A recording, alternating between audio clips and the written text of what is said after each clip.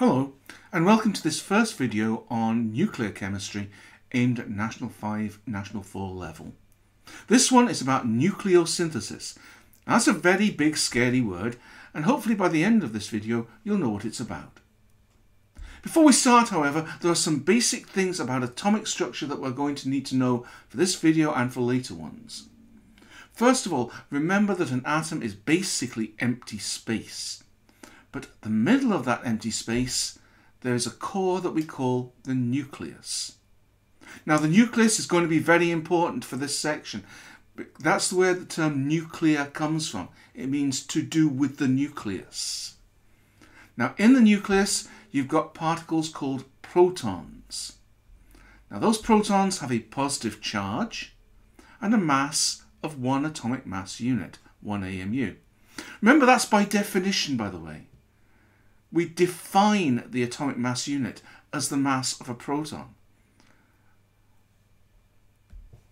The number of protons in an atom is its atomic number. And remember, that's what defines an element.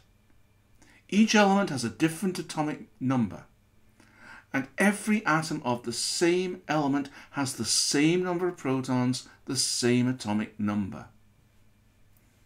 So if you know an atomic number, you can determine what the element is. There are also particles in the nucleus called neutrons. These have no charge, but again have a mass of 1 AMU. These won't be essential for this video, but we will need them later on. Note, now the total number of protons and neutrons is the mass number. Basically, between them, the protons and the neutrons determine how heavy an atom is. And finally, we've got particles called electrons, which orbit the nucleus in things we call energy levels. They have a negative charge and a mass of about 2/1000ths of an AMU. Usually we just ignore their mass, but we might want to have that particular piece of information in a little while. Okay, to start with, let's have a nice relaxing picture of some ducks and swans. I took that at a local pond on New Year's Day. I want us to take a moment to think of the variety of elements on Earth. You've got the water, made of hydrogen and oxygen. You've got the trees, made of carbon, hydrogen, oxygen, but also nitrogen, sulfur, phosphorus. You've got the air, again, mostly oxygen, nitrogen, but also neon and argon. So on Earth we've got dozens of different elements making up millions of different compounds. You've got a huge variety of substances. Compare that with the Sun.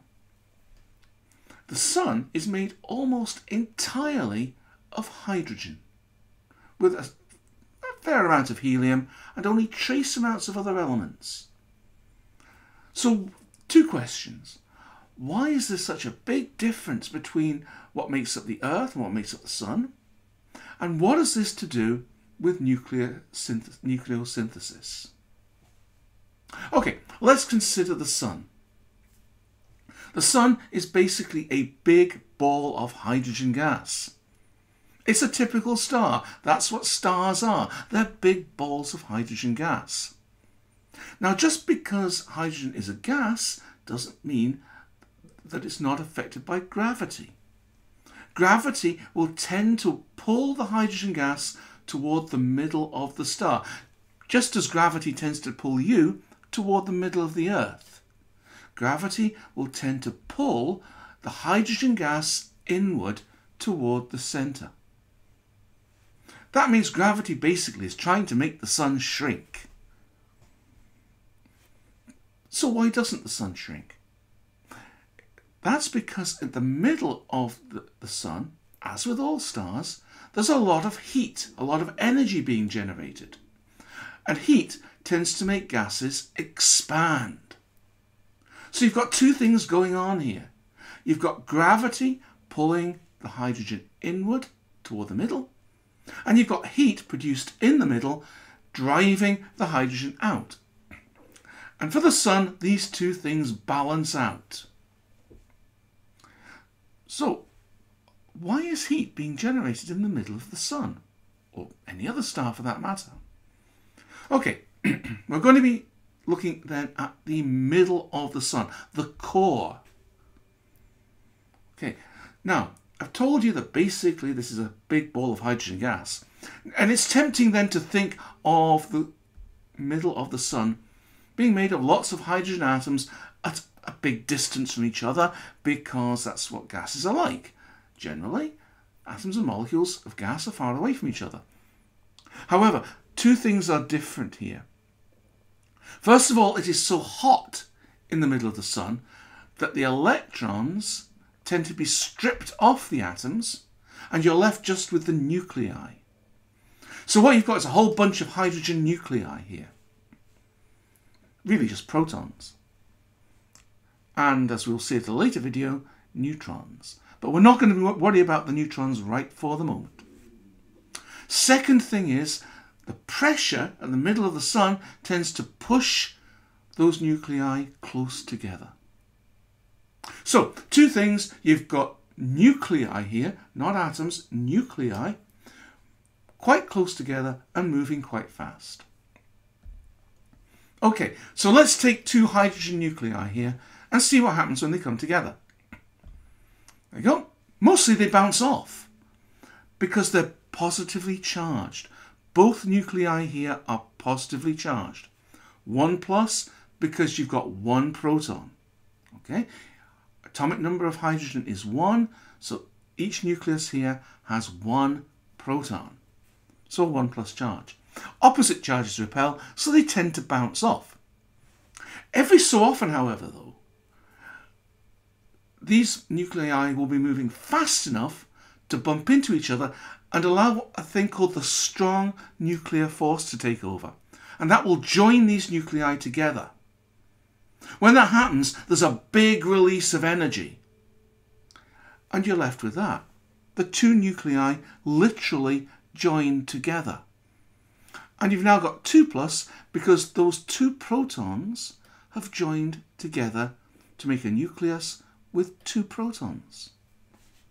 But hang on, the atomic number of hydrogen is 1, so this can't be hydrogen. This is helium.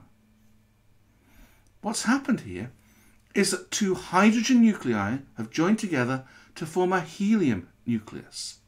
That is what nucleosynthesis is, the joining together of the nuclei of different atoms to make new atoms of different elements. So, what's going on here? Nucleosynthesis then takes place in the cores of stars. Mostly, you've got hydrogen nuclei fusing, that's a posh word for joining together, hydrogen nuclei fusing to form helium nuclei. Now, you can say then that a new nucleus has been produced. You've not got the nuclei you had to start with, it's a different one. That's what nucleosynthesis is. Now, the really important thing is that this releases a lot of energy. If you take the hydrogen bombs that we built on Earth, these release enormous amounts of energy, enough to destroy whole cities, using just a tiny amount of hydrogen. And this is where all the energy on Earth comes from, pretty much. This is where all the light, the heat that comes from the sun is generated. Okay, so what about other elements? Well, let's take 2 helium nuclei. If you join 2 helium nuclei together, the same thing happens. Burst of energy, and they literally join together to make this new nucleus. This now has 4 protons, so that's beryllium. You've now got a nucleus of beryllium. That then could hit another helium nucleus. They fuse together, release energy, and now you've got 6 protons in that nucleus. That then is carbon. And this can keep happening. Nuclei can join together, release energy, and become new nuclei. In this case, oxygen. And go on to neon. Each time, energy being released as the nuclei join together. However, as the nuclei get bigger, the amount of energy being released each time gets smaller. So fusion that creates sulfur releases less energy than fusion that creates neon. And so we can keep going until we get to iron. After iron, you don't get any more energy released. This is as far as it goes for fusion that releases energy. All the processes so far have been exothermic. If you want to join nuclei together bigger than iron, you're going to have to put energy in. Now that's not going to happen spontaneously. There has to be some other process that's going to produce enough energy to join nuclei together if they're bigger than iron. And there's only one phenomenon, as far as we know, that does that. And that is the supernova. When really, really big stars get to the end of their lives, they blow themselves up, releasing a massive, huge amount of energy, enough to make nuclei join together to produce elements with bigger atomic numbers than iron. And as far as we know, this is where all the elements with atomic numbers bigger than iron come from: supernova explosions.